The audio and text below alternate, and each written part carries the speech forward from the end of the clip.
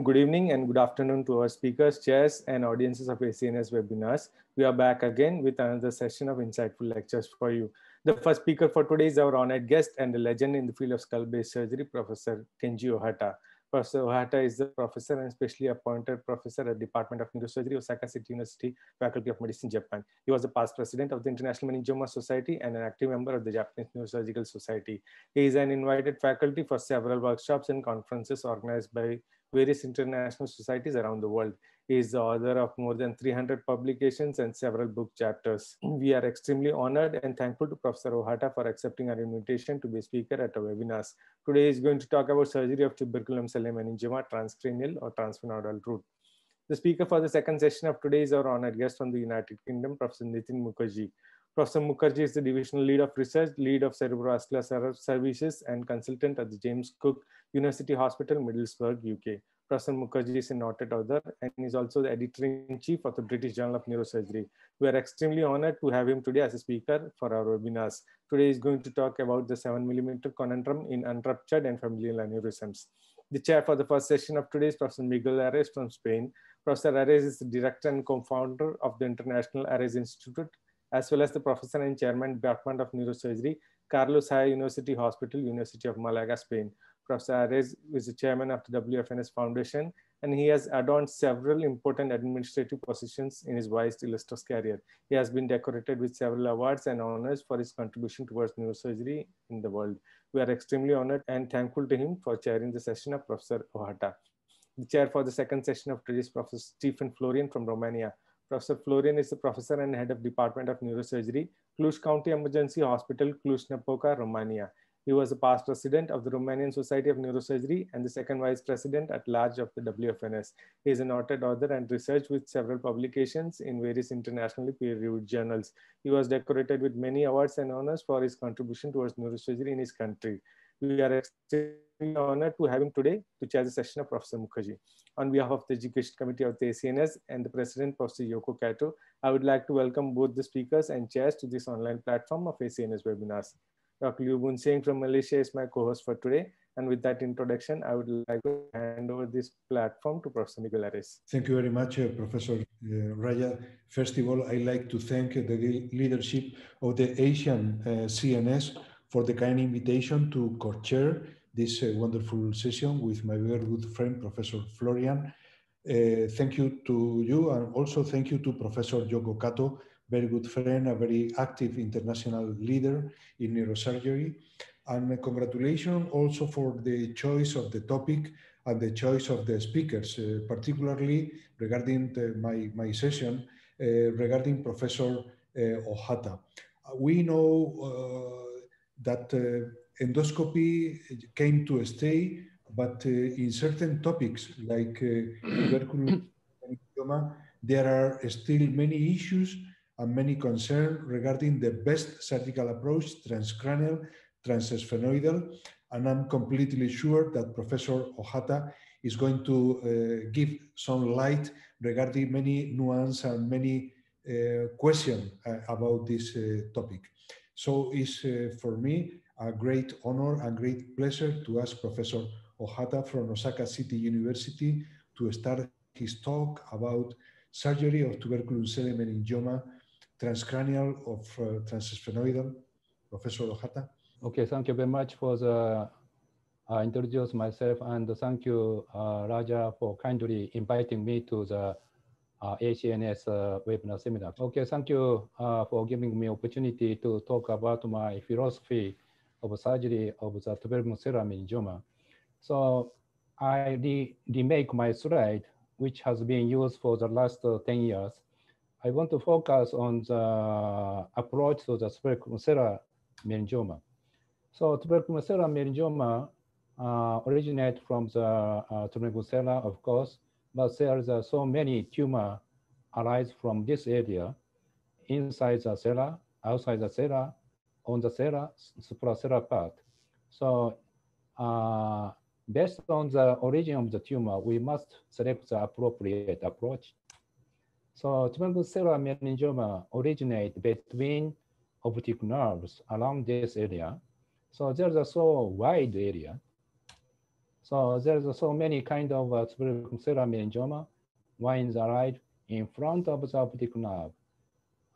Some arise from between Tuber.Sellae, some arise from the behind optic nerves. So this is my illustration, anatomical relation to the surrounding structure. If the tumor is relatively small, it's just push the optic nerves laterally and push the ACOM complex posterior superiorly. And as it growing, it start to involve the ACOM complex and start to adhesion on the optic nerves. So this is a schematic drawing regarding the growth pattern of the Tuber.Sellae meningioma. Usually it invades to the medial wall of the optic nerve. And this is some standard type of the growth. So even if the tumor is small, some tumor extend inside to the optic canal like this. So there's so many approach reported. So approach is matter of discussion regarding how to remove these tumors. So front basal approach, front lateral approach, lateral front orbital approach, and lateral approach, and some just a frontal approach, front basal approach, and transsphenoidal approach. I want to discuss and which approach is appropriate to this particular pathology. So I want to firstly present bilateral subfrontal approach for Tuber.Sellae meningioma. I reported this approach in Journal of Neurosurgery, considering the possible future use of the endoscopic approach. I summarize my outcome, which operated transcranial approach. This is my favorite approach, bifrontal approach, craniotomy, and then I remove the orbital rim on the one side. So if the tumor extends to the laterally, I additionally use a terional craniotomy. So in some case, side of extent of craniotomy is so wide. So this is a unilateral approach. Of course, extent of craniotomy is large, but usually main access is one side. So there is a olfactory nerve located between tumor and the surgeon. So I cut one side of the olfactory nerve intentionally because in order to remove the radical removal, so this is olfactory nerve is big obstacle. I cut the unilateral olfactory nerve, but I perfectly preserve the contralateral olfactory nerve. So we must dissect the olfactory nerve through the unilateral side. And I open the both optic canal. And then we can safely remove the tumor from the medial side of the optic nerve. This is a perfect approach as far as I know. So I want to show the similar approach.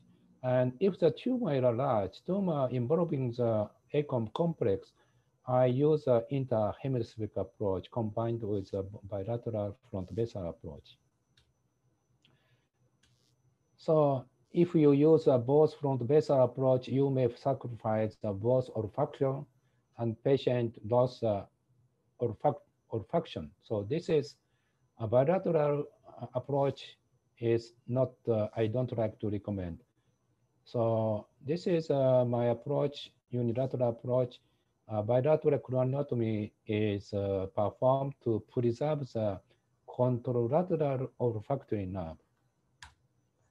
I want to show one case. First case is a 55-year-old female. This is just very, very small case. and patient is, or vision is intact. I like to use a visual impairment score to evaluate the visual function. This method is presented by Professor Farbush, as you know. This is a very small case. Unfortunately, I use a front lateral approach. I don't like to say unfortunately or fortunately. So this is a fact. The tumor is completely located behind the optic nerve like this. And fortunately, tumor is very soft. So I can remove the tumor after opening and roofing the optic nerve. Tumor is very soft. If the tumor is hard, inconsistent, so total resection may be impossible. So transcranial approach, of course, is good, but unilateral approach is, in some case, not enough good for the tumor total resection. So I am happy, patient also happy because tumor is so soft. So this is a limitation of the transcranial approach. So tumor is so soft, I can completely preserve the uh, olfactory nerve and I coagulate the attachment. This is a fact of the surgery of the Tuber.Sellae meningioma. Next case is the medial side tumor, not so large. ACOM complex is involved by tumor. Patient has a tumor with a visual, partial visual defect. This is a relatively light craniotomy. This is a bilateral frontal craniotomy with unilateral orbitotomy. This is a basic my procedure, and contralateral craniotomy is performed just to dissect the olfactory nerve. If we use a frontolateral approach, I of course use a frontolateral approach. In some case, patient lost olfaction because the gravity makes the frontal lobe downward and it tracks the olfactory nerve, and finally, after the operation, patient lost the olfaction. This is a nightmare for me. So in this case, I open the interhemiscal fissure. So this tumor is relatively soft, and I cut the falciform fold to prevent the undue compression to the optic nerve. This is branch of ACOM is involved. So this is very safe, and I can preserve the all perforator from the ACOM compress. So that is why I like to recommend to use bifrontal approach to the most of the neurosurgeons who want to start to operate on the Tuber.Sellae meningioma. This is very safe. So under the wide exposure of the tumor, we can nicely expose the ACOM compress. And in order to remove the tumor completely, I of course recommend to use a transcranial approach. And then of course, most of the case, if required, I never hesitate to open the optic canal. So in this case, tumor embed to the medial cavity of the optic canal. So you know, this is a very safe internal carotid artery is nicely preserved like this. And there is a adhesion of the tumor to the medial side of the optic nerve, but we access to the optic nerve to the medial side. So dissection of the optic nerve is not so difficult. So in this case, I injure the internal carotid artery. I don't like to see this myotomia, but I can nicely preserve this internal carotid artery. In some case, due to the arteriosclerosis, tumor, some carotid artery shift to the medially. In this case, I nicely preserve the mucosa of the sphenoid sinus. This technique is very important to prevent the CSF leak. I insert some gelatin sponge and further covered with abdominal fat tissue. This is a basic technique. I recommend to use the interhemispheric bifrontal approach. Next case is also the relatively large Tuber.Sellae meningioma. Patient has a visual field defect. And this is, I want to show the anatomical variant of the ophthalmic artery. So basically, surgical technique same as I shown previously. This is now I start to open the optic canal after the decompression. Look at this. This is the redundant ophthalmic artery. It's redundant, and this, if you access to the below, there is a danger of the injury of this very important artery. So this is a anatomical variation. Some patient has a shift of the carotid artery to medial side. In this case, so I opening the contralateral optic canal from the ipsilateral side. So, you know, I dissect the ipsilateral olfactory nerve completely to preserve the olfaction. So this is basically a unilateral approach, but I like to use bilateral craniotomy. So this is intercavernous sinus open. Of course, mucosa in the sphenoid sinus completely preserved to prevent the CF leak. This is a pituitary gland. This is a pituitary stalk. We can remove the tumor from the transcranial approach. This is outcome. Outcome is perfect. So this is another case of the Tuber.Sellae meningioma. I want to show how to remove the unroof the optic canal. This is one part importance of this technique. So, you know, optic canal, this is an unblocked resection. So contralateral olfactory nerve is perfectly preserved. So this is outcome is very nice. Finally, so I want to show the one case of the Tuber.Sellae meningioma, which involving the ACOM complex. This is a 23-year-old male presented with bilateral hemianopsia, tumor is large. So I use bifrontal combined with interhemispheric approach. So superior sagittal sinus is transected at the anterior side, and contralateral olfactory nerve is completely preserved, and ipsilateral side is transected. So this is interhemispheric fissure. So this part of the is well exposed, and in order to wide exposure of the tumor, because the focus is how to preserve the ACOM complex. So this is the right frontal hemisphere. This is a left frontal hemisphere. So both hemisphere retracted by retractor. And then I start to remove the tumor. This is a right optic nerve. It's unroofed and the tumor rejected from the right side. This is the left optic canal is opened for the radical tumor resection, because this is a very young patient. So goal of the tumor is total resection.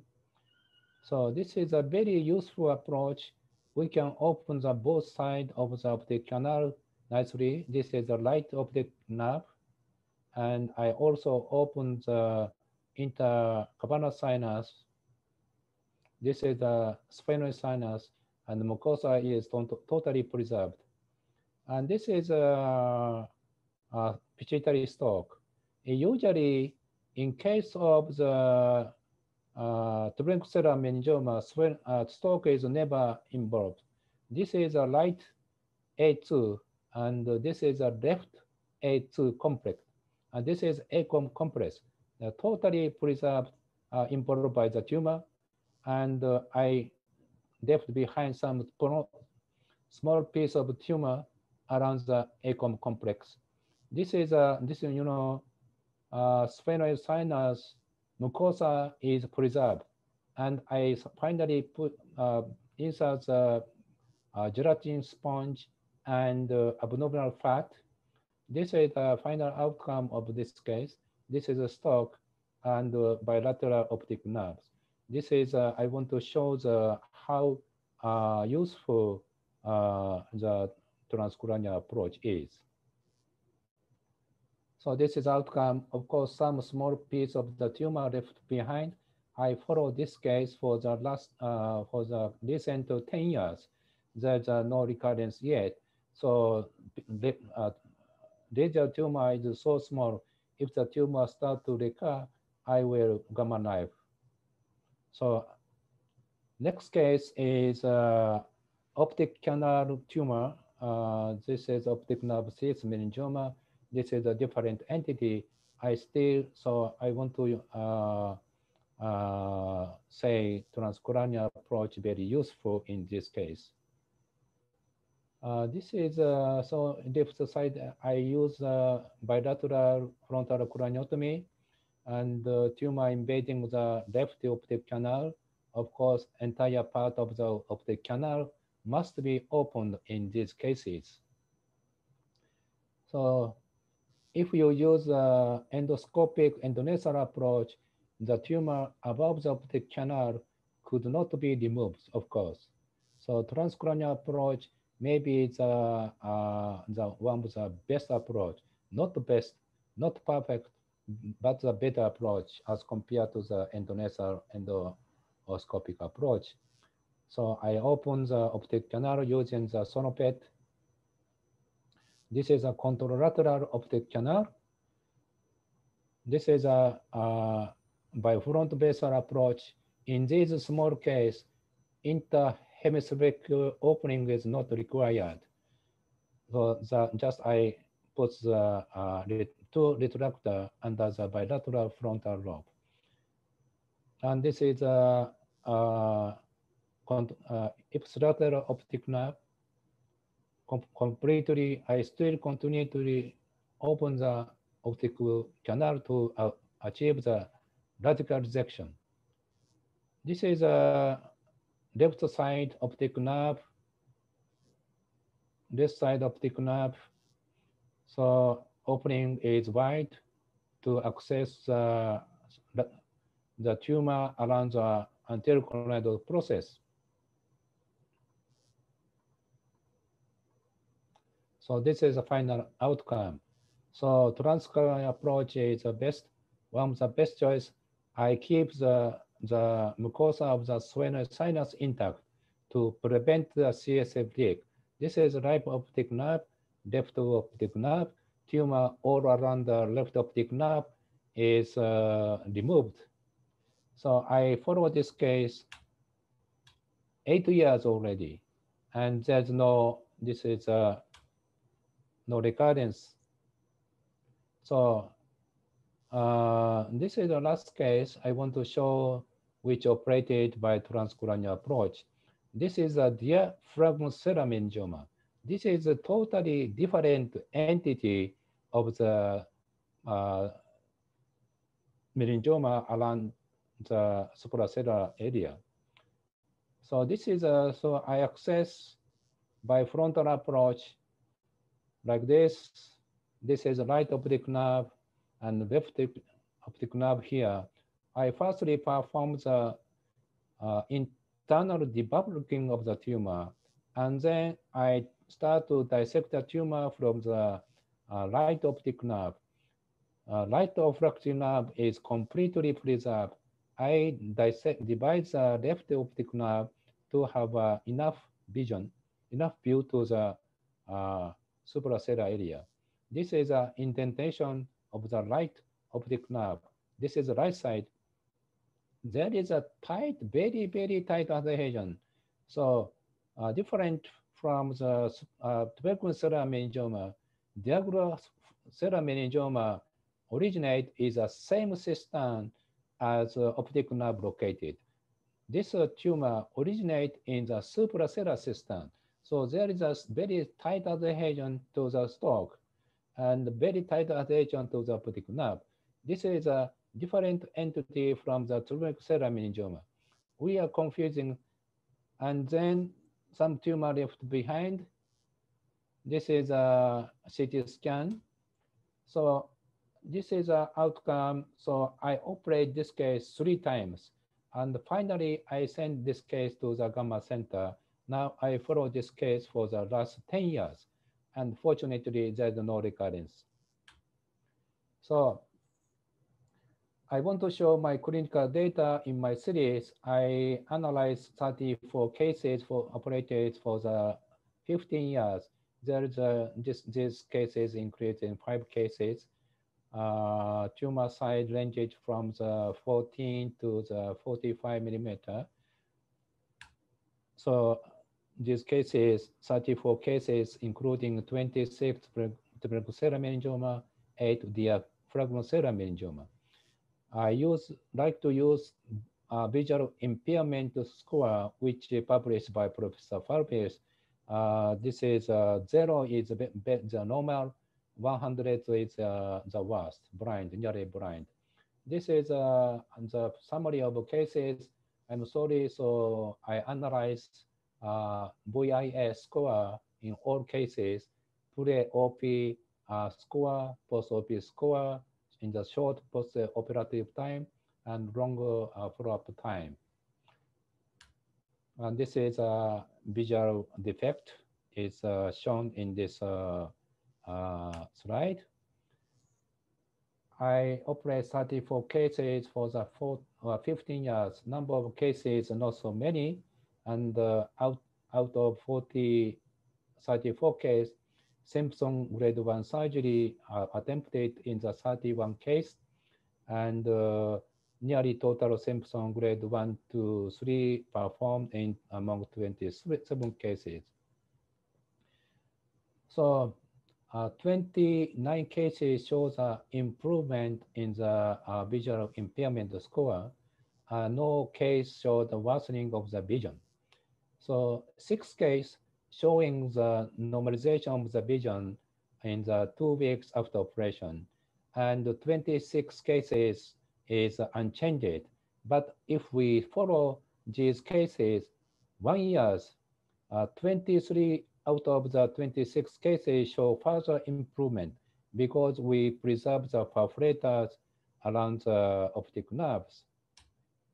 So I'm sorry to show the complicated days. Pre-operation VIS is 39.2. Post-operation in the short period is improved to 24.8. In the long follow-up period, it further improves.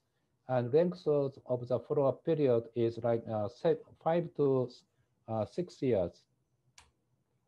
So this is our data here. So there is a many publication regarding the Tuber.Sellae meningioma surgery. As far as I know, my outcome is best as far as I search the literatures.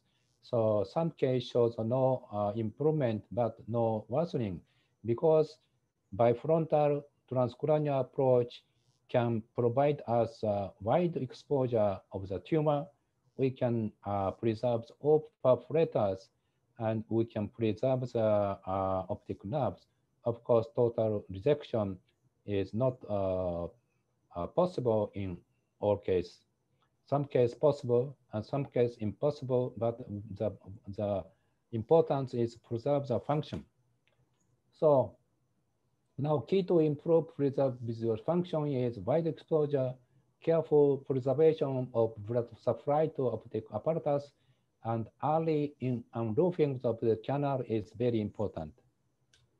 So next topic is how about the endonasal endoscopic approach for Tuber.Sellae meningioma.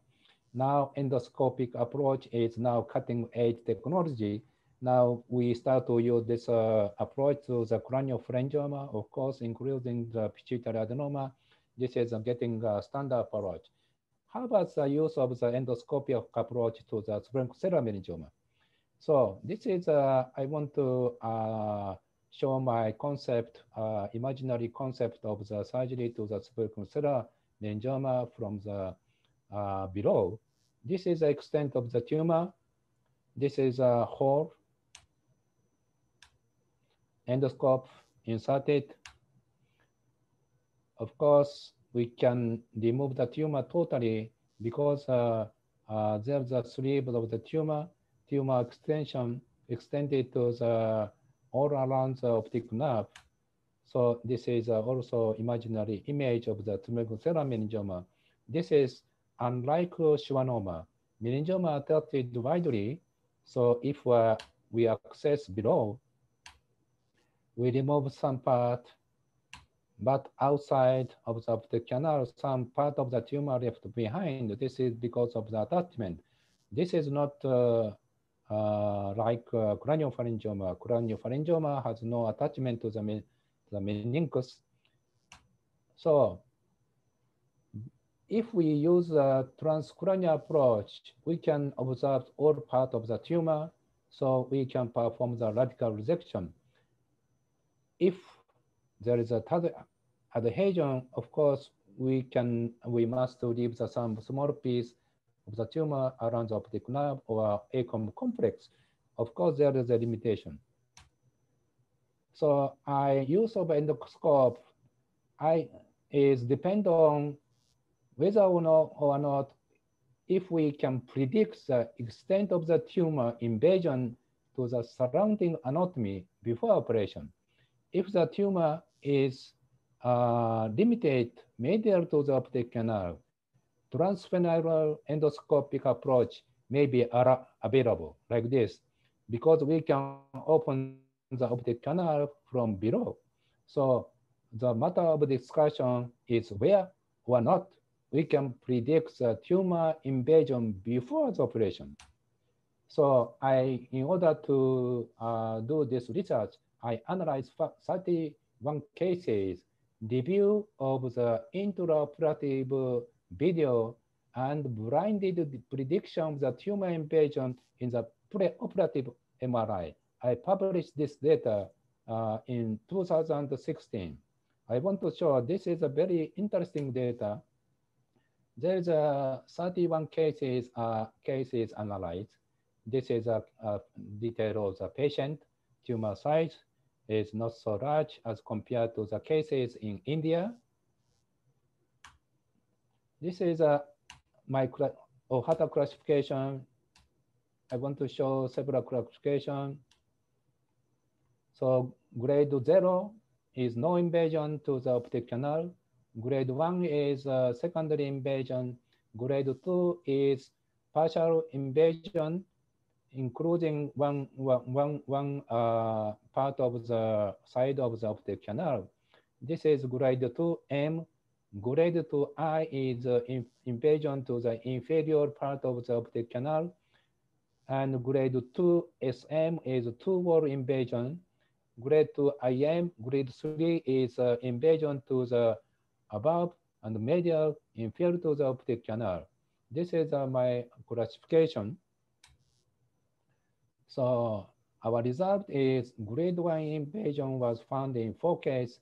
Grade 3M invasion was found in the 11 cases. Grade 3 in only medial invasion found in 3 cases. Grade 2 SM, two-wall invasion found in 3 cases. Grade 2 only invasion to the superior overall found in 1 case. This is 3-wall invasion found in 17 cases out of 62 sides of the optic canal. So this is the result. So tumor invasion was found unilaterally in 21 cases, bilaterally in 6 cases out of 31 cases. So MR prediction for optic nerve invasion is possible only in 21% of the cases. So I want to say, I said it was impossible to tell the characteristics of the tumor invasion before the operation. This is a limitation to use endoscopic endonasal approach to this particular pathology. But I want to say there's a tremendous role of the endoscopic endonasal approach in this particular pathology. This is a case of Tuber.Sellae meningioma. This is a 47-year-old male presented with severe visual loss on the both sides. This is a very large one. This is a Tuber.Sellae meningioma. No, not a Tuber.Sellae meningioma. This is a Tuber.Sellae meningioma. And patient has a progressive visual loss. So what I want to perform is a decompression of the both optic nerve as soon as possible. So this is, we already report a posterior crinoidectomy approach in the endoscopic endonasal approach. As far as we use the standard endonasal approach, just we can remove the part of the tumor under the vision of the endoscope. If we remove the posterior crinoidal process, we can remove the entire part of the tumor. We published this posterior crinoidectomy approach in Journal of Neurosurgery in 2019. If you would like to see, please check this journal. So we use posterior crinoidectomy approach in this case. This is an operation performed by successor Professor Goto. This is a nice approach. This is a Tuber.Sellae drilled out, and mid part of the cella floor is opened. This is a Tuber.Sellae dura is opened widely. This is a optic nerve.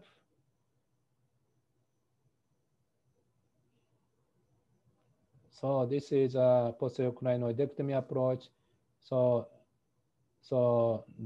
what you can see the tumor, and the tumor.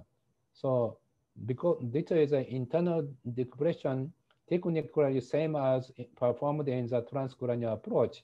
Essence of tumor resection is first internal debulking. This is optic nerve here. Now you can see the ACOM compress later. This is tumor. Fortunately, tumor is soft. So this is optic nerve. So we can dissecting the optic nerve very safely. And now we continue the tumor dissection. Tumor is fortunately soft. This is perforators. So this is a very nice approach.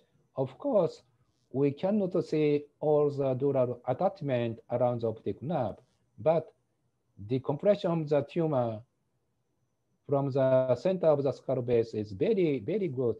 So this is, I want to show this is a visual artery.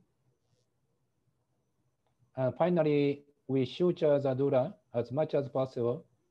Do the Fishman procedure of the suture technique. We insert the fat tissue taken from abdomen. So, of course, transcranial approach is a very good approach, but in some selected case, I can recommend to use an endoscopic endonasal approach. This is a Fisherman's knot procedure. We already published the technique in the Journal Neurosurgery video chapter. If you like, please check this procedure. So finally, we successfully close the wound. This is outcome. Look at this. This is a very useful to use the endoscopic endonasal approach. So, but some tumor attachment left behind. Of course, this is a limitation, but advantage of the endoscopic endonasal approach. So of course, we start to use endoscopic transcranial approach under the concept of the minimally invasive neurosurgery. This is a relatively small one presented with a visual defect.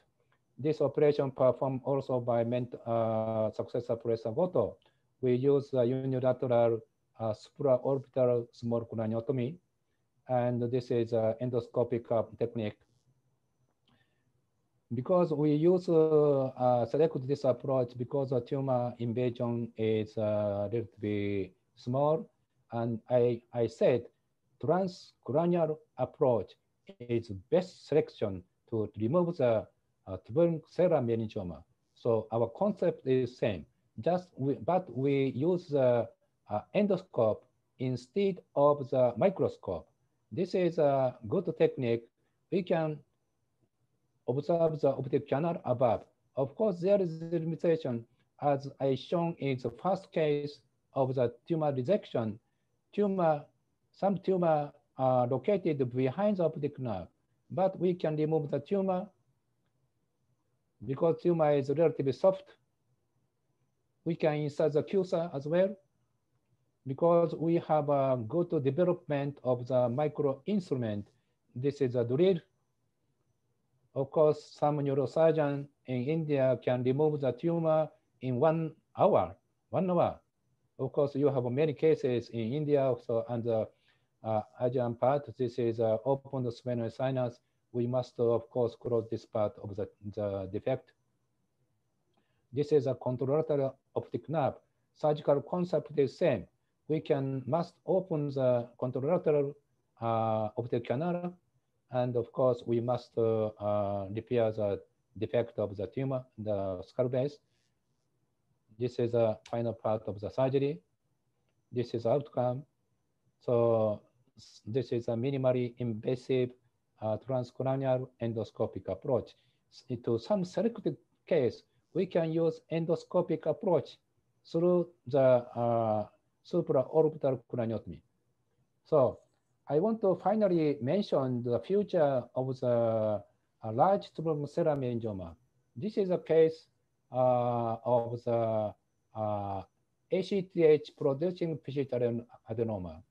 We use a transcranial supraorbital endoscopic approach and transsphenoidal endoscopic approach simultaneously. So this is a view. This is the supraorbital approach under the endoscope, and this is the transsphenoidal approach by endoscope. So 5 neurosurgeons working together, 2 neurosurgeons for the transcranial approach, and 3 neurosurgeons, 2 neurosurgeons for the endoscopic endonasal approach, 1 neurosurgeon assist, organize all operation. This is a pituitary adenoma is very soft, so we can use this approach. But now we have a future when we start to use both techniques simultaneously, even for the Tuber.Sellae meningioma operation. So this is outcome. This is a combined simultaneous endoscopic transcranial approach combined with endoscopic endonasal approach. I'm sorry, this is a case of craniopharyngioma. So this is my conclusion slide. There is a many variation of the Tuber.Sellae meningioma in relation to the surrounding structures. Secondly, transcranial approach is preferable as compared to endoscopic approach if the total resection is goal of surgery. If the decompression is a first choice prioritized in some case, of course, we can recommend to use endoscopic endonasal approach. This is you must select the case, and nasal endoscopic approach is beneficial for the muscle reduction. And combined transcranial endonasal approach with endoscopic endonasal approach will be considered in some selected case in future. This one, this is Shohei Otani. He's a Major League Baseball player. He is both hand hybrid baseball player. He's now the home run batter, good batter, and he's a good pitcher as well. So one neurosurgeon must know the endoscopic transcranial approach and endoscopic endonasal approach, both. And you have a good neurosurgeon in your institute, you can simultaneously use both endoscope, transcranial, and endonasal approach. So this is the final message. So evolution of the skull-based surgery may continue. So this is a logistic curve. This is all growth of the all things. We have early phase, growth phase, and the hypergrowth phase, and the mature phase, and penetration of the technique. This is a curve. If we like to continue to grow, keep this curve, we must need some first generation, first three, second generation. This is maybe microscopic operation. This is endoscopic operation. Third generation of operation, we must think about this one. I want to say we need some innovation regarding the microscope and endoscopic optical devices. So I hope younger generation keep this curve. This is my last message. Thank you very much for your attention.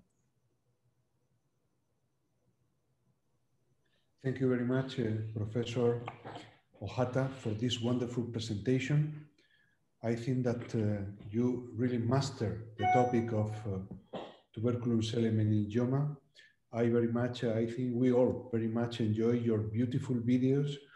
And well, you have covered transcranial approaches, you have covered transsphenoidal, and also these beautiful cases of combined microsurgery, endoscopic microsurgery, if I may say, and transsphenoidal. I have identified one question from the audience. One of them is from Professor Patek, who is wondering about the advantage of bilateral approach, because sometimes it seems that from one side the lesion could be removed. So Professor Patek is wondering about the usefulness of bifrontal approach. Okay, this is a very, may I answer the question? This is a very good question. So just 20 years ago, I used the unilateral front-lateral approach. And, you know, regarding the tumor resection, in some case, it's good enough for the tumor resection. But, you know, if the elderly patient, after the CSF sucking, frontal lobe getting sink, you know, and it injures the olfactory nerve on the contralateral side. And finally, patient lost the olfaction. This is a nightmare for Japanese people because they couldn't enjoy you know, eating. Smell is very important, but one of the best important neurological function is olfaction. Of course, this is a very, very tiny nerve. In order to preserve the contralateral olfaction, I perform the bifrontal craniotomy. 20 years ago, I tried to perform the dissection of olfactory nerve from the unilateral side, but it's so difficult. You know, just the size of the craniotomy is not matter for the patient. Patient has just one operation in his only one life. You know, we neurosurgeon operate many cases a week or a year, but for the patient, one operation, if they lost the olfaction, this is a nightmare. That is why I performed the bifrontal craniotomy. Technically possible, you know, we can use a small craniotomy, supraorbital approach for endoscope. I am still wondering regarding the olfaction after the supraorbital endoscopic approach. I have the same matter of the question regarding this particular approach. So I think the younger generation must know the characteristics of the surgery of the Tuber.Sellae meningioma. Thank you very much for your question. Thank you very much, Professor. I completely agree with you in many cases for the subfrontal unilateral, subfrontal interhemispheric approach. I do like very much this approach, but I have to confess that I use this approach basically for difficult craniopharyngioma and some other midline tumors. I'm still preferring unilateral approach, but I do appreciate your comment. And there is also another question from Professor or Dr. Patek regarding the techniques. I'm not sure of having understood the question, but it's about whether or not you always use two hands technique and who is holding the endoscope, or whether you have any, let's say, fixed folder for that. Yeah, so it is also a good question. We have a endoscopist. We asking the assistant to hold the endoscope. This is very good for the training as well. Of course, we have some fixed type endoscope like Olympus. I don't like to use. We can move the endoscope and we can understand the 3D image by moving the endoscope. So assistant folding, young doctor fold, and one surgeon, we are completely doing the 4-hand operation, and operator use both hand. First assistant use both hand, and the second assistant hold the endoscope. This is good for training as well. Okay, you are giving me remembrance of once I asked Professor Nosp, very well known due to endoscopic surgery for pituitary adenoma, and I asked Professor Nosp, what is your favorite holder for the endoscope? And he answered, my favorite holder is the human holder. So I do agree. So I have just one question. Do you remove middle turbinate unilaterally, bilaterally? Do you remove superior turbinate? What is your technique to avoid these free hands, three persons working in the surgical field? Of course, this is also the matter of the discussion. We must preserve the olfaction. So rejection of the middle turbinate or the supra turbinate must be minimally as possible. So if we need some more dissection, we remove the turbinate as well. This is we collaborating with ENT surgeon. It's a very important process for us to, we are just a neurosurgeon, we are specialists for the brain management. I'm collaborate with the ENT, they are specialists, and I am asked ENT surgeon to follow the patient after operation. And I want to say, collaboration with ENT is very important. Now, endoscope is first used by ENT surgeon for the nasal cavity tumor. And finally, we collaborate with them and we start to remove the tumor through the nose. And nowadays, as you know, maybe robotic surgery used to remove the transoral approach. Now, some doctor using transoral robotic surgery to remove the pituitary adenoma with collaboration of the ENT surgeon. So we must collaborate with ENT surgeon. This is a message to you. Thank you very much. Okay, can I ask one question, Professor Miguel? Can I ask a question? I'm Dr. Suresh Nair. Yes, please go ahead, Professor Suresh. Hello. Yes. Yeah. Professor Horta, what a wonderful lecture as usual. But what I want to just ask you, am I audible to you? Am I audible? Yes. Hello? Yes. Yeah. Yes. Okay. So, yeah. So, very recently there was a study from University College of San Francisco by McDermott Group.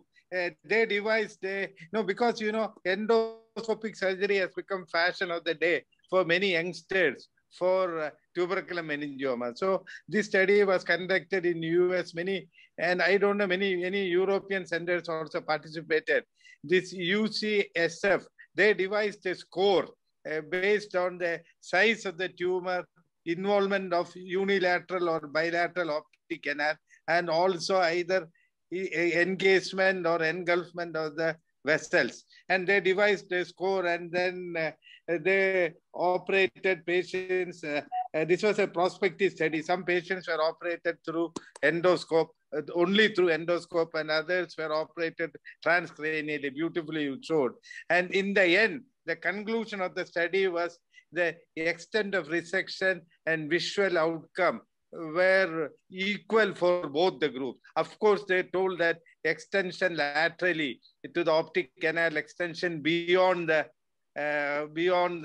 clinoid process or heart tumor is very difficult to be removed through endoscope. But what important message which came out from that study, and which I want to ask you, what they have found is, for those tumors where they thought they have removed totally by endoscope and transcranial, the recurrence rate in that cohort of patient who is presumed to have total resection by both endoscopic approach and by transcranial approach, the recurrence rate was more for transcranial tumor, because what they found was they can take out the bones, the stippled bone at the base, better through the endoscopic route, and they found that these tumors, if you cannot do a Simpson grade 1 resection, these tumors can grow from there.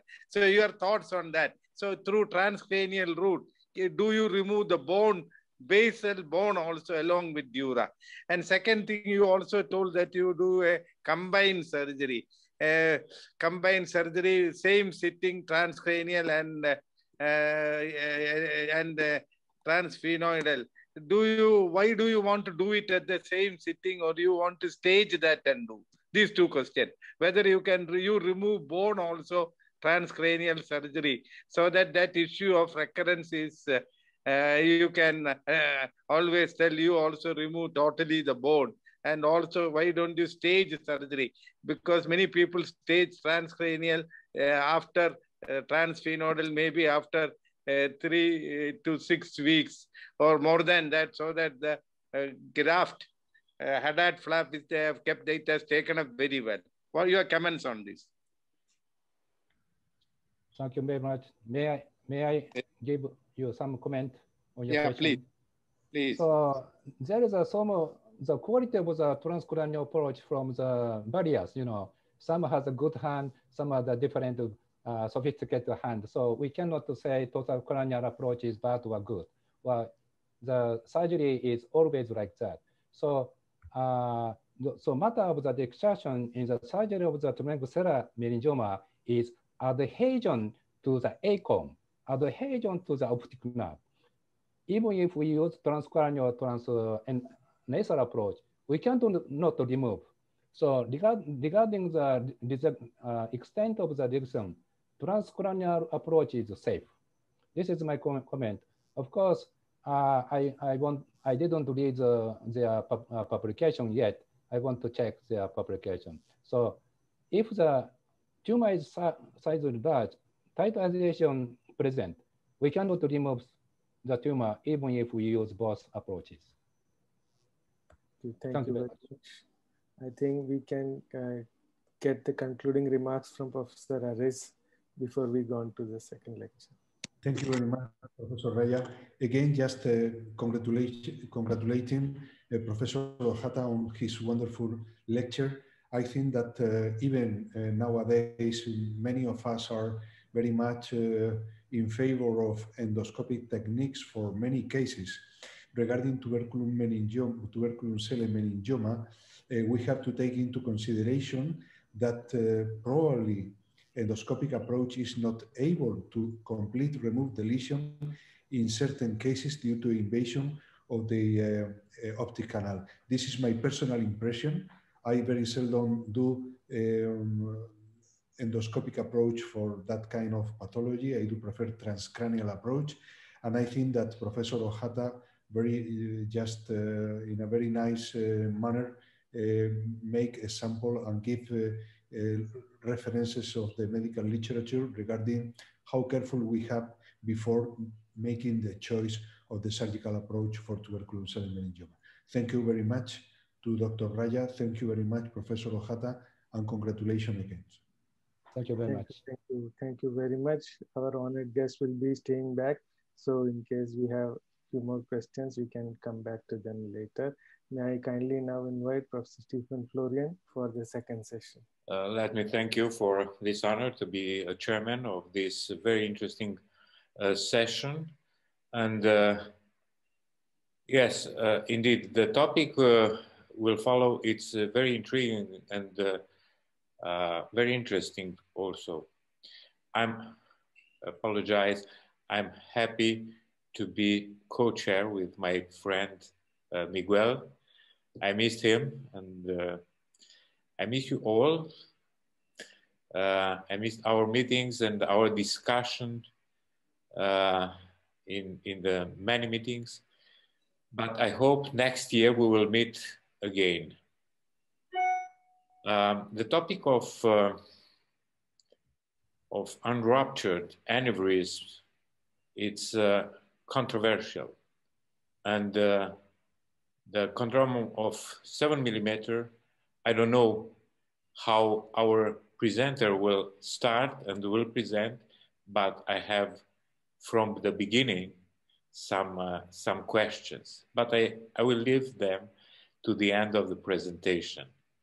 I also have a quite large experience in treating, especially surgically treating, the unruptured aneurysm, and I'm eager to hear your presentation. I'm sure that it will rise up a lot of discussion and questions about a treatment which is prophylactic for something that could be dangerous, but the treatment is not without important risk. So please tell us about the unruptured aneurysm. Thank you very much. Thank you, Professor Florian, and thank you, Dr. Raja. Thank you, all the illustrious members of the panel here. I'm pretty small compared to you all, and let me sort of put a disclaimer right in the front. I'm not actually a professor or anything of that, so it's very kind of Dr. Raja to address me as such.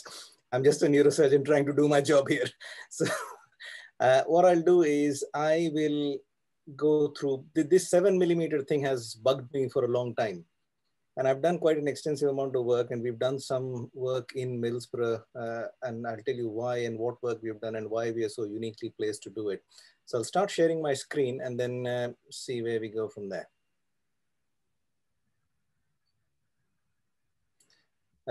I hope the presentation is visible and I'm audible still. Yes. Okay. Excellent. Thank you so much. Right, so I am a neurosurgeon in James Cook University Hospital in Middlesbrough. We are in the north of England, between Newcastle and Leeds. It's a lovely part of the world in general with lots of good natural beauty and very uniquely placed to sort of answer some questions about the unruptured aneurysms. And the reason I say that, I will come to it, there is a huge genetic element to aneurysms in this part of the world. And there are certain reasons for it, which I will come to slightly later on. But suffice it to say that this business of unruptured aneurysms is quite important for neurosurgeons. As it is, vascular neurosurgery is seen to be under threat. I don't believe that is the case, but by and large, that is supposed to be one of the things that is under threat. Now, 40, 50 years previous to now, life was easy.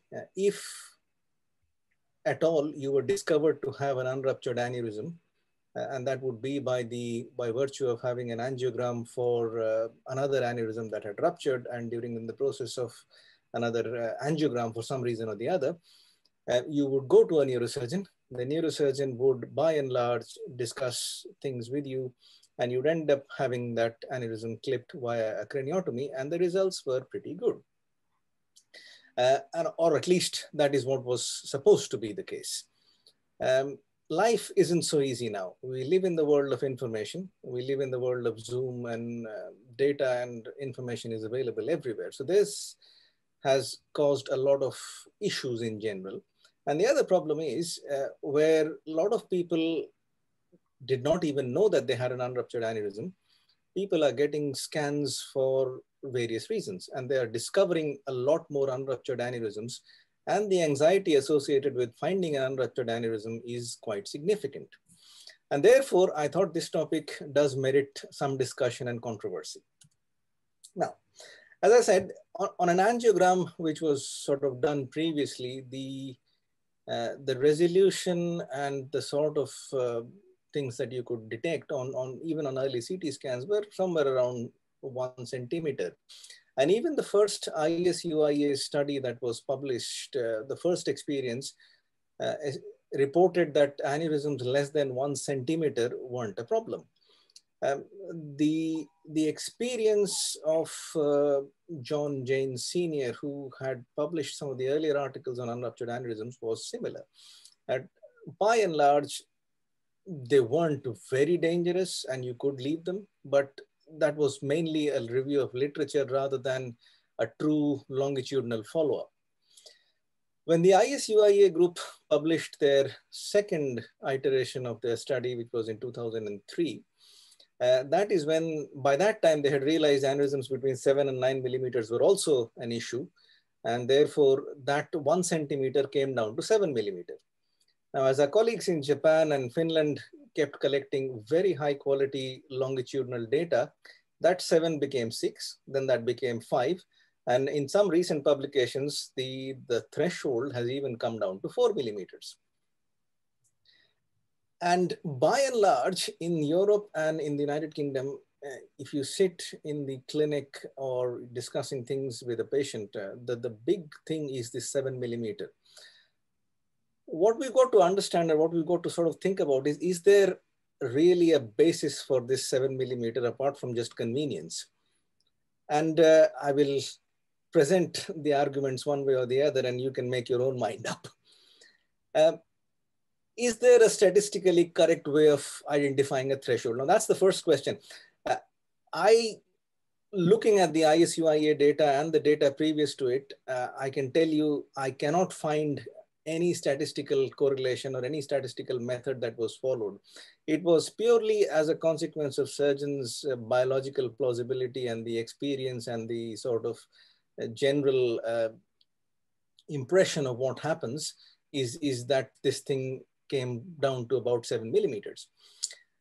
When we try to do that statistically, what exactly are we trying to do? Now, in this particular scenario, if we are analyzing data for unruptured aneurysm statistically, what we tend to use is the survival analysis, where survival is not calculated on the basis of the terminal event, which is death, but the terminal event here is aneurysm rupture.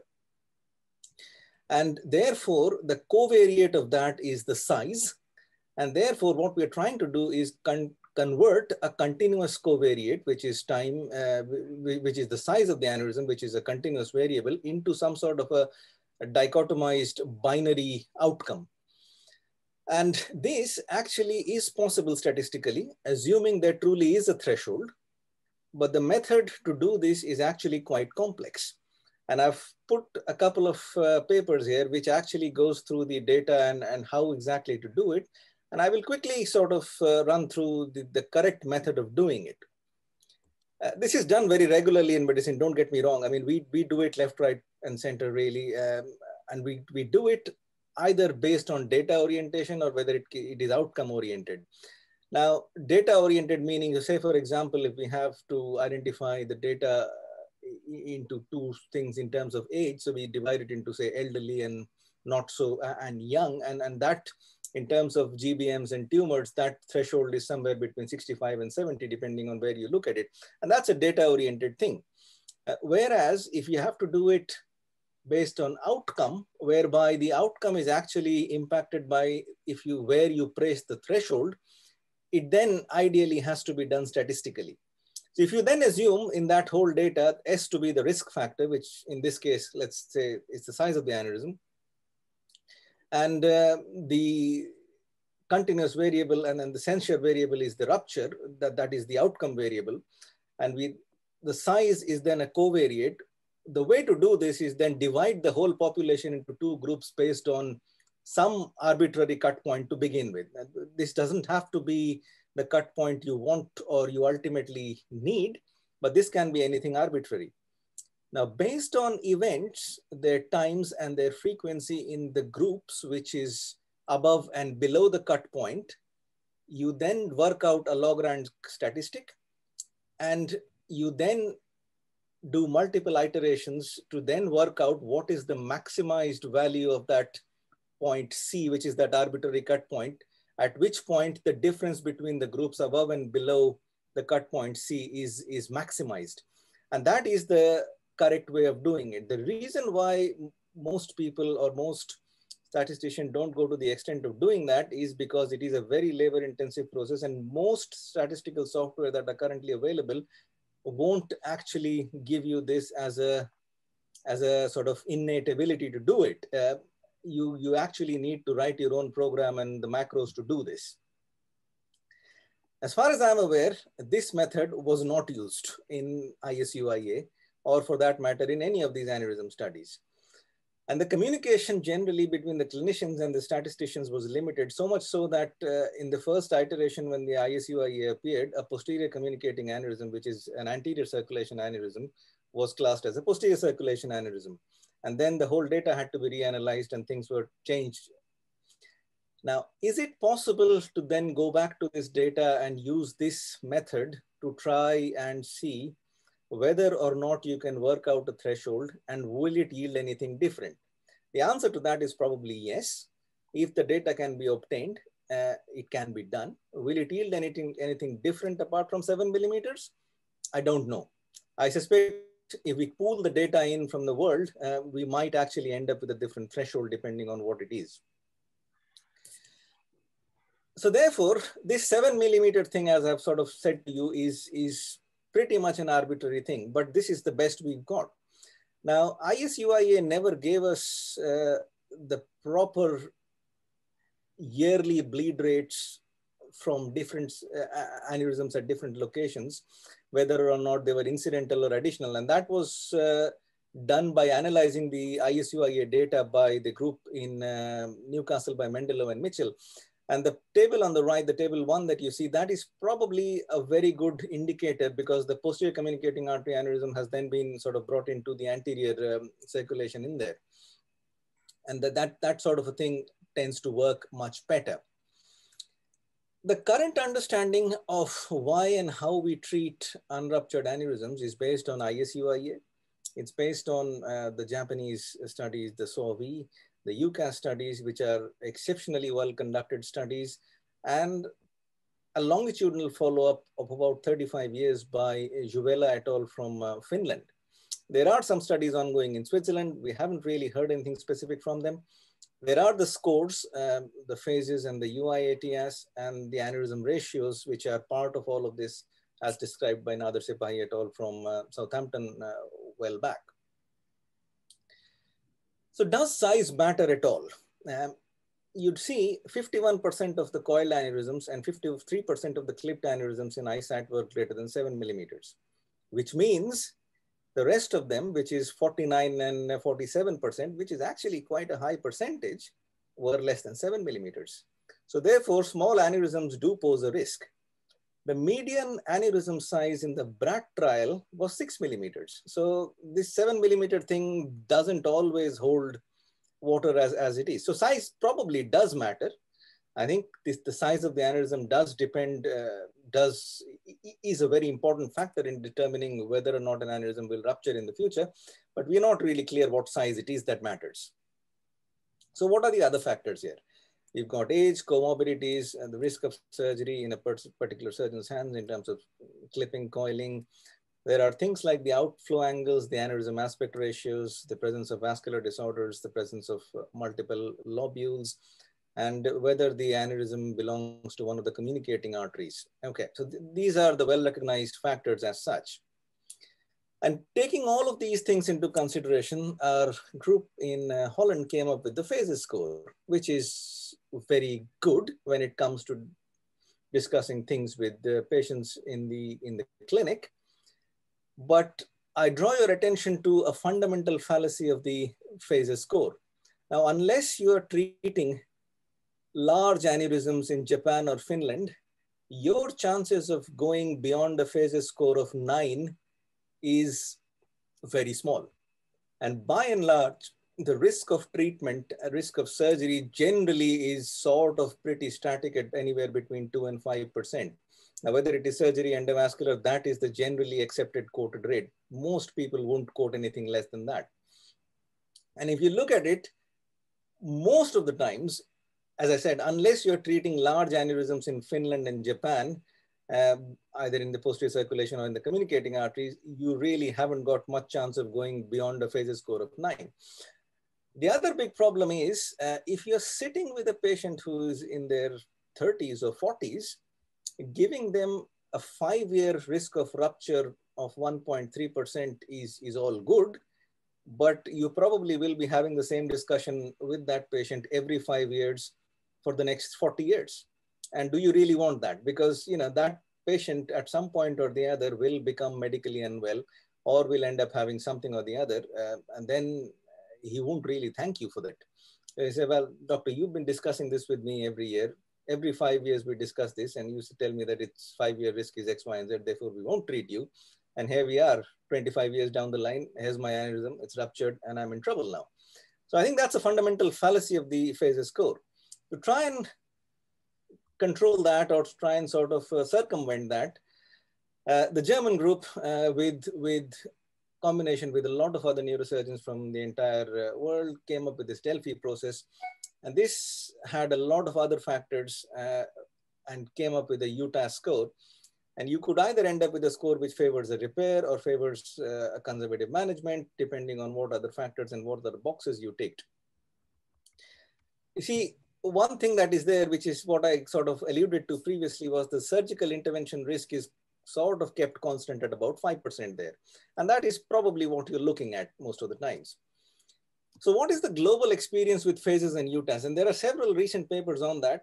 There are 2 methodologies to try and see whether or not these scores work. Now, the prospective ones, which are few, is that you sort of apply the phases scores or the UTAS scores to all the patients that come through your door, and then you follow them up and then see which ones of them rupture. Or you apply the phases and UTAS retrospectively to ruptured aneurysms and see whether or not they would have merited treatment had they presented to you in an unruptured state. And generally, the findings of most of these studies are the phases scores are very low for most of the ruptured aneurysms, which means had these aneurysms presented to you in an unruptured state, you would not have picked them up and you would not have treated them. You would have been lulled into a false sense of security by the phases score and the small 5-year risk of rupture. And therefore, you would not have done anything to it. And that fundamentally brings to question the whole utility of these scores. If we are grossly underestimating the risk of rupture, and the sensitivity of the UITS at times has been quoted to be somewhere close to 44%. Are we grossly underestimating the risk of rupture and undertreating patients? And I think that is up for question, really. I've got a question here for most people. I mean, obviously we can't answer here. It's not a live session, but this is a cute little baby. Could you guess who this cute baby is? Churchill. This is him. Hitler. Yeah, absolutely. So this cute little baby grew up to be Adolf Hitler. And could we have predicted that? And I think this is what it is. You can see some morphological similarities. You put both these pictures side by side, you see there is some similarity between the childhood picture and the picture in adulthood. So that brings us to the question, is it in the morphology? Is it in the phenotype? Are there 2 different phenotypes? And can we then identify these aneurysms as soon as we see them? Because, you know, the sort of phenotypic blueprint or the phenotypic stamp should be on the aneurysm when we see them. So what are the parameters? What are the phenotypic characteristics of aneurysms then? There are the inflow angles. There's the ratio of the parent and daughter vessels. There's the shear stresses and flow dynamics. And that is more sort of dynamics and mobility of the things, the flow of the blood in it. But the actual size, the shape, and those sort of things are part of it. So that brings us to the next question. Now we measure aneurysms in 2 dimensions, and neurosurgeons are very good at converting 2-dimensional data into 3-dimensional models inside their head and then operating. And generally, the better a surgeon is at doing it, the better their hands and better their understanding of anatomy is. So is volume a better measure of the whole question? So instead of saying 7 millimeter, should we go and say, well, 1 cubic millimeter aneurysm or something of that sort? And can we actually then measure the volume accurately enough? Now, if that is an issue, and there are certain papers that have been able to measure the volume, and it's coming up as a big thing of late, that then raises the second question. Does the morphology of the aneurysm change before and after rupture? Which means if the aneurysm morphology does not change enough, can the pre-rupture morphology or the post-rupture morphology be used as a surrogate for the morphology that this aneurysm had all through? And that is something that is not very clear. Now, we did a study in James Cook, and we published it in the British Journal. And we found that the aneurysms close to rupture do increase in size a bit, and they develop occasionally some daughter sacs. But the general shape and structure of that does not grossly change. So therefore, the post-rupture morphology, so ruptured aneurysms can be used as a surrogate for, let's say, if we are to consider phenotypic aneurysms that will go on to rupture, they can be easily considered as a surrogate for that.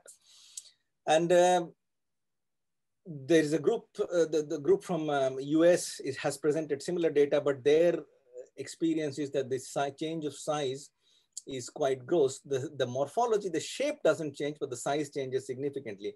And that is something that we found. The changes in size that we observed were not that great, but they were still there. What is the next thing? The aspect ratio has been well described. So if you've got an aneurysm which is constricted at the neck and has got a big dome, it's got a high aspect ratio. If it's got a wide neck, it's got a large space to go through. The jet of blood that is going through this aneurysm is much smaller, and it's at a lesser risk. And this was proven to be a significant risk factor. The aspect ratio was 2.7 in ruptured aneurysms versus 1.8 in unruptured aneurysms. You can expand this to several things, and you can measure the parent vessel inflow and outflow diameters and all of that. And the important thing here is this inflow angle. And I'll show you in the next slide how that implies and what implication that has. So this is a PCOM aneurysm from one of the papers published recently. And you see, this is the internal carotid coming through. And what it shows here is that the larger inflow angle, which is an easier flow of blood into the aneurysm dome, is a higher risk factor compared to a lesser inflow angle. And we're very well aware of this fact that fluid as it is will generally find its own way. And the easier it is for fluid to get to the aneurysm dome, the easier it is for it to get there, create turbulence, create further wall shear stress, and cause a rupture. So that's an important aspect. Aneurysm morphology, as I said, is important. There have been several publications of late, including hemodynamics and things, and you will get a lot of papers at different sites trying to sort of gauge the morphology and whether or not it has any impact on trying to predict the rupture. We have quite a significant amount of experience of this. I'm sorry, I won't be able to share the explicit details of it, but I'll give you the basic gist of it. We have data for about 430 aneurysms from 330 patients. And we've measured all these morphological parameters. And what we did was we put it into a machine learning algorithm model. And we were able to show and this is been submitted, that is why I'm not able to show the entire details, is that one could predict 56% of the variability or the risk of rupture when analyzed purely by morphological parameters. Now that is quite high, because most of the current scores are only able to explore or explain about 44 to 49% of the variability in the risk of rupture. Now, if the morphology was combined with several other things, which included comorbidities, smoking, the site of the aneurysm, and all the other sort of things that we generally put into all these scores, the efficacy of this grading system went to close to 80, 89%. And if you added computational flow dynamics as well, it went to close to 92, 93%, which is pretty good. These are just a few of the studies that we've currently got, and sort of go through the regular shapes and the risk factors for aneurysm growth. Aneurysm growth is important. Obviously, aneurysm growth is important because a lot of these aneurysms that we tend to follow up, because we're telling them that the phases scores are quite low, so we're then obliged to follow them for 5 years, and this is becoming a big practice the world over. And clearly, once you start to follow these up, inevitably aneurysms will grow. And if they grow, they are then thought to be changing and then considered to be candidates for treatment. And during follow-up, aneurysms will rupture as well. Now, the rate of growth and the rate of rupture is generally thought to be anywhere between 0.95 to 1.1%. 0.95 from the UCAS study in Japan, 1.1 from Juvella's long-term longitudinal study. And by and large, most units that follow up aneurysms will tell you it's pretty similar. The risk factors for aneurysm growth remain exactly the same. Surprisingly, the risk of growth actually is slightly less in Finnish and Japanese populations. Not sure why that is the case, because the data collection is far more accurate and far better in Finland and Japan, as far as I can tell. And I think part of the problem with all of this growth and everything else is the aneurysm cycle itself. Where in the aneurysm cycle have we actually caught this aneurysm? So this has been a well-recognized thing. There are 3 or 4 patterns to aneurysms. You could have an aneurysm that starts, it grows, and it ruptures. You could have an aneurysm that starts, grows, keeps growing, and stabilizes but never ruptures. You could have a small aneurysm that grows to a small size and then ruptures quite easily. And you could have one which gets to a very stormy course, develops pretty quickly, develops and does not really grow or show any growth, but ruptures before anybody catches a whiff of it really. And that is probably the most common. And that sort of variability in aneurysm growth and the way an aneurysm sort of behaves itself, as it were, is the fallacy here. Now, is there a way of trying to find it out? I suspect, apart from living in an MRI scanner for your entire life, I don't think there is any. So I don't really know if anybody has any ideas of how we can actually solve this problem and actually work out what exactly and how this thing actually tends to happen. Briefly touch upon familial aneurysms. Now, if it's morphology, the answer must be in studying twins and familial aneurysms, and I think that's generally considered to be the case. There are lots of studies, including the genetics of subarachnoid hemorrhage, which is a large UK study collaborating with a lot of centers over Europe. We contributed a lot of data to it over the years, and by and large, familial percentage of aneurysms is considered to be around 10% in most places. Middlesbrough tends to have about a 23% familial incidence. So 23% of our aneurysms have some sort of a family history. And when I say some sort, what we mean here is 2 or more first-degree relatives. Now, we've gone into the reasons for it. Apparently, it turns out that the population in Middlesbrough came from Northern Ireland, primarily, where there is a similar pattern of unusually high familial incidence. And the reason was that there was a lot of mines in Northern England and Middlesbrough at that time, and the genetic structure of those populations is very similar. With familiar aneurysms, they generally tend to be a lot of mirror aneurysms, so similar locations bilaterally. MC aneurysms are quite common, and they tend to rupture younger. The morphology per se of familial aneurysms, as far as I can tell, or with our experience and looking at the literature, is not much different from any of the other unruptured aneurysms. There are some really good papers from our colleagues in Holland from this. Rinkel and colleagues have written quite a few papers on this. And it was a real pleasure to interact with them in the subarachnoid conference in 2019, after which we haven't really met in person. We correlate with them, and we sort of collaborate with them occasionally on familial aneurysms as well. So in summary, we really know wiser. I mean, I've just told you that the 7 millimeter rule doesn't really work very well. The treatment scores pretty much are rubbish. And there are a lot of other things, but there is no unified algorithm that we as surgeons can actually tell a patient that, well, this is your lifetime risk of rupture. This is the risk of treatment in my hands, your choice, really.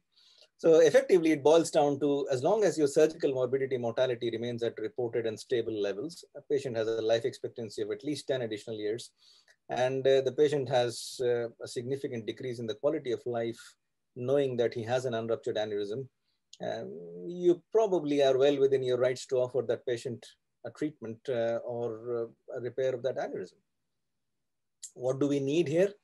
We actually need a mechanism to find out an estimated lifetime risk of rupture, and a fairly accurate one at that, which probably incorporates most of the scientific data that I have sort of put forward before you, with a sensitivity and specificity close to 90%, with a reasonably good prospective validation and a retrospective validation, depending on how we do the modeling, and personalized to the patient, and sort of incorporating the anxiety and all those sort of effects that the patient tends to have.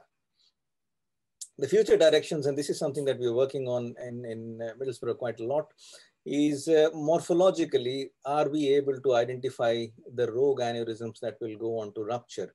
So effectively identifying a rogue from a single picture.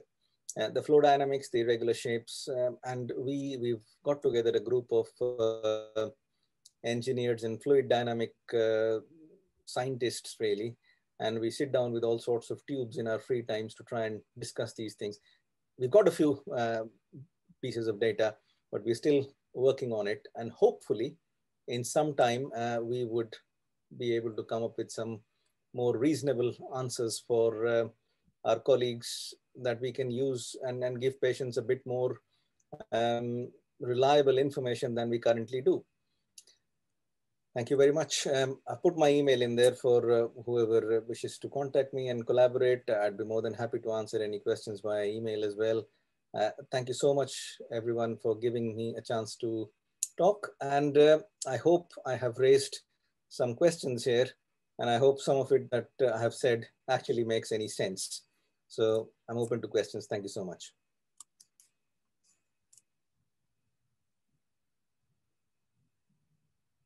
Kindly unmute yourself, Professor.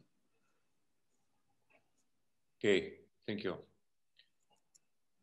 So thank you very much for this very comprehensive review on the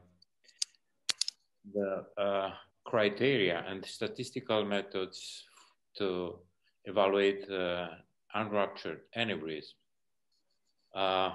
Yes, there are a lot of technical aspects which cannot be really applied in the daily discussion with our patient. So, first of all, I have a question from Dr. Kuntal. He's asking, what is the role of vessel wall imaging and oral aspirin?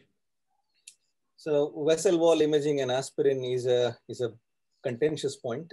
It depends on who you ask, really. If you ask David Hassan's group from Iowa, they believe in it big time. They do it quite a lot. And there is currently a German study between Germany and I think US where they are recruiting patients and testing the sort of efficacy of aspirin. Now, it would sound logical and stand to reason that if what indeed you are seeing in the vessel wall imaging as a hotspot is inflammation, therefore anti-inflammatory medicine should help control that and therefore prevent rupture. Incidentally, I think a retrospective analysis from the ISUIA group did suggest that people who were on aspirin, the patients who were on aspirin in that group had lesser rates of rupture. This is obviously retrospective. The problem with analyzing data retrospectively is that you sort of have a hypothesis and you have a bias in mind. And I suspect we probably got to wait for the result of this trial to come through and then decide what the role of aspirin will be. Okay, thank you. My personal question is more practical. So based on your huge knowledge on these statistical data, in a practical mode, how you discuss with a patient with an unruptured aneurysm with 5 millimeter in anterior communicating artery system? Okay, so the way we do it in our hospital is that by and large, I don't sit with them alone. So we three of us sit together. There will be two surgeons and one endovascular neuroradiologist. So three of us sit together. What we do is we describe the actual anatomy and the size and everything else in 3 dimensions. So not just measuring it 2D, but we actually go to the process of doing the 3D reconstructions and showing the patient where the aneurysm is and what it is. The logic, the sort of guideline we follow is that 7 millimeters is only a guide. Okay, so if it comes down to one of the communicating arteries, which is either the anterior communicating artery or the PCOM, we are slightly, well, we are actually quite significantly lax on the size of it. We also take into consideration whether or not the patient has any family history given our region, that is quite important. And far more important, we do take into consideration what is the quality of life lost with the patient knowing that they have an aneurysm and there is this X, Y, and Z chance that it might rupture. Now, the risk of rupture that we quote is not based on phases or UITS. We still quote the ISUIA risks, which are based on the 7 millimeter thing, because unfortunately, as things stand, we don't really have anything better to go by because that is the only one which will give you annual risk of rupture, which you can then technically extrapolate into a lifetime risk of rupture. And that is what we tend to believe in here. We don't believe in the business of talking about 5 years, because I think the problem with 5 years is that if you're speaking to a 75-year-old or 70-year-old patient, maybe they might be okay with talking about 5 years and 10 years. But if you're sitting with a 40-year-old patient with an unruptured 5 millimeter ACOM aneurysm, 5-year risk of rupture means nothing to them. And therefore, we balance out the lifetime risk of rupture with the results of treatment in our hands, both endovascular and surgical. We also explain to the patient quite clearly that while the lifetime risk of rupture is distributed over his or her entire lifetime, the risk of treatment, which is to the tune of approximately 5% or give or take, whichever it is, depending on the actual morphology of it, is all of it is taken on one day. So therefore, if something does go wrong on that particular day, these are the problems that could go wrong. And if the patient, knowing all of this, then decides that, yes, that is the right thing for him or her, then that is what we do. We always tend to give the patient, we never ask the patient to make the decision there and then because they feel pressured with surgeons and radiologists sitting with them. We send them home with the information. We get them to call us in a couple of weeks' time so that they have then made the decision, and then they can tell us what they want. If they tell us that they want it treated by X, Y, or Z, whichever method it is, then we do it that way. If they tell us that they don't want anything done, they will just follow it up. Then we put them into a follow-up arm and we follow these up. We follow them up till about the age of 60 or 10 years, whichever comes earlier. But generally, we tend to take them to about 60, 65 years of age and scan them depending on what sort of an aneurysm is it and how we feel about it and the morphology of it. The morphology of it has played a very major part in the recent times. And if we have aneurysms with the daughter sacs, or if we see the actual jet of the blood that might be flowing into the aneurysm straight away. So say, for example, it's a terminal carotid aneurysm where you've got the full force of blood from the internal carotid flowing right into its dome versus M1 aneurysm, which is in the anterior temporal territory, which is pretty much a side wall aneurysm. I think the risk of rupture, you would completely agree, is very different because of the flow. And those sort of things do come into the part, and we do explain whatever we can to the patients in this regard as well. So that's how we do it. So do you give some advice in order to direct their decision? So we are not allowed to give them any specific advice these days. We're supposed to give them the data and we're supposed to let them decide. So we wouldn't, but you're correct. I mean, your question is very valid because most of the times the patient comes back or would direct a question straight at you. If it was your head or your aneurysm, what would you do? And that is then a difficult one to answer. But we do answer it based on all of these facts and figures as best as we can, and then let them make that decision really. Okay, in a patient with multiple aneurysms in which one was already treated, yeah, what is your policy? The policy generally is if somebody has multiple aneurysms and they have one of them has been treated as a consequence of rupture, then we would generally recommend treating the others, unless of course it's a cavernous IC aneurysm which is not at risk of causing a subarachnoid hemorrhage or anything of that sort. By and large, we would recommend treatment unless the risk of treatment is very high. So say, for example, it turns out to be an aneurysm which both our endovascular colleagues and surgical colleagues find slightly difficult to treat or think that the risk of treatment is unreasonably high, somewhere to the tune of 15–20%, then we would probably err on the side of not treating it. But by and large, the policy would be to treat them. Okay, any other questions from the... Yeah, I think we'll open this for discussion, but I would like to comment on Professor Mukherjee's talk that when Professor David Hassan was a previous speaker and chair on more than 3 occasions at the ACNS webinars, and he was asked the same question: if you get an aneurysm of 5 millimeters, what would you do? Actually, he is one of the investigators of the UIATS score. And he's very shocking that he doesn't believe in any of this course. If you have an aneurysm, you clip it and send him home. That was his answer. But that was really shocking. So, based on my experience, I rather advise the patient to be treated. Not sorry, he or she is the one who decide. But my advice is to be treated. And I think in the last week, I operated 2 patients with ruptured aneurysm. One was 3 millimeter on MCA bifurcation. The other one was on pericallosal artery, 4 millimeters ruptured aneurysm. So none of them was 7 millimeters. But they ruptured and the patient were severely ill. Now, fortunately, both of them are, after the operation, are in a very good condition. But if we knew before, the advice will be not to operate or only to follow.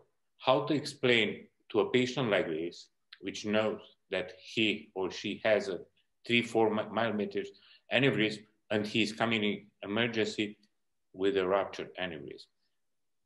It's a little bit more difficult to explain to the family or to the patient. Well, bad luck. You're absolutely correct. It's a very difficult discussion in general. The only you're right. I mean, if I had a choice, I would probably say yes. You probably should err on the side of treatment. But I think the way things are and the way the sort of landscape is currently, I think it is probably incorrect of us to give them any specific opinion. I think basically we've got to give them all the information and then let them make their mind up. And as long as they have enough information, that is probably all we can do, really. Not all the patients are able to understand this information, So you are absolutely correct. I mean, it takes us a lifetime to understand, and we don't understand it. All my patients are informaticians, IT engineers, in order to understand all the statistics, and many of them are with a lower level of culture, and they only ask it, please, doctor, do something with this bomb in my head. Right. And I think that is where our role as surgeon is to sort of try and allay the anxiety and then basically try and explain it to them as best as we can, really. That's all we can do. It's what I'm doing every day. So I explain them. And for many patients, living with an undetonated bomb in the head, it's a nightmare. Right. And I think that is one of the things. If the quality of life deterioration as a consequence of the anxiety that the aneurysm brings on is quite significant, then I think that is a very good reason for us to go ahead and treat, and we do that quite often. It's a common thing. Thank you very much. We can have the comments from Professor Ares as well.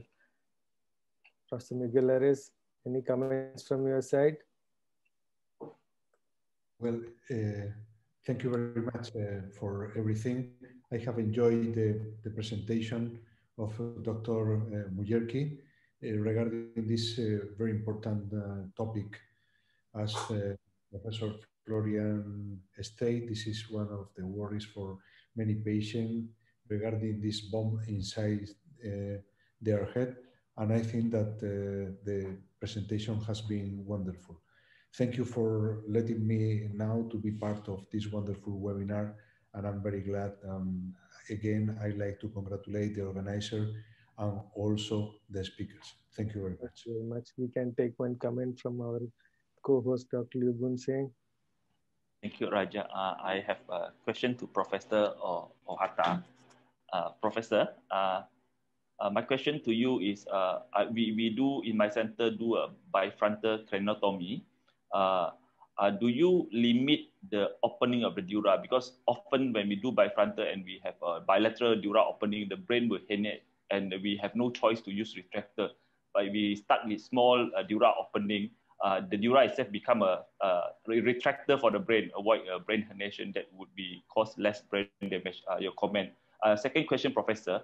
In the pre-op scan that you found, if a patient will have a large A sinus, any special technique that you use during craniotomy to open the A sinus without opening the mucosa of the A sinus? Thank you, Professor.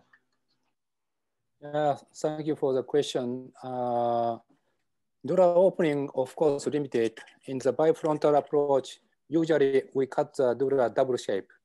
At the center of the dura incision, I cut the superior septal sinus. This is the basic technique. I don't like to change to this technique. And this is a stereotype technique in the bilateral bifrontal approach. And your question, next question is superior sinus mucosa opening? Yeah. Frontal A sinus, you have special technique to open without opening the mucosa. Avoid opening the frontal sinus. Yeah, frontal sinus. Okay. I did some schematic drawing how to repair the frontal sinus. I usually remove all mucosa from the bone flap and also the basal side of the mucosa.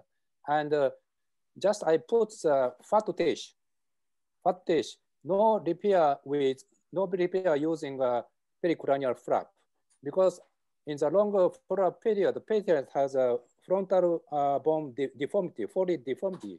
So fat tissue insertion is good enough to repair the frontal sinus. This is also stereotype technique. Thank you, Professor. Thank you very much for it. One more question I would like to ask Professor Ohata is, what is the protocol of giving steroids in these patients? Do you always use steroids post-operatively? Steroid, so it's around 20 years ago, we used to use a steroid to prevent some neural damage or prevent some edematous change of the brain. But nowadays, we don't like to use a steroid. It's not beneficial for the patient and as well for the surgeon. So this is my question, answer to you. So I think if there are no more questions, we can wind this up officially. On behalf of the Education Committee of the ACNS and the President, Professor Yoko Kato, I would like to sincerely thank both the speakers, Professor Kenji Ohata and Nitin Mukherjee, and the chairs, Professor Miguel Ares and Stephen Florian, for their time and support for the ACNS webinars. We had a lot of learning today. Thank you very much. Thank you all for joining. Until we meet on 22nd, it is bye-bye from all of you.